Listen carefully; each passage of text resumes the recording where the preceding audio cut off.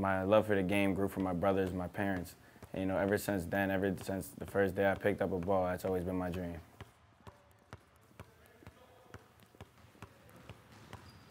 You have so many different coaches contacting you, so many different people trying to be in your ear, trying to tell you this, that, what school to go to, trying to sway you different ways. But, you know, it just comes down to you, and you have to do what's best for you. I made this decision this past weekend. You know, I had a meeting with my family, and, you know, we just sat there and talked about all the pros and cons of each situation. We felt that Harvard would be the best situation for me. Why Harvard? You know, Harvard presents a unique opportunity with a tremendous balance of both academics and basketball, you know.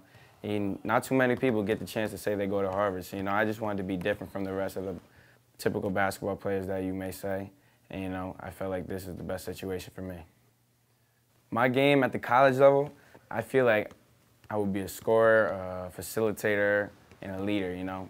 And one thing that I have to drastically improve on is being a pesky defender, you know. Being someone of my size, you know, that's one thing that every college coach tells you that you have to improve upon. And, you know, that's a challenge that I'm willing to take. You know, so I just want to be there and be the best player I can be. I don't want to be labeled as a point guard or a shooting guard or any of that. I just want to be the best player I can. I'm looking forward to creating my own path. You know, I want to be the first Bryce Aiken, not the next Kyrie Irving.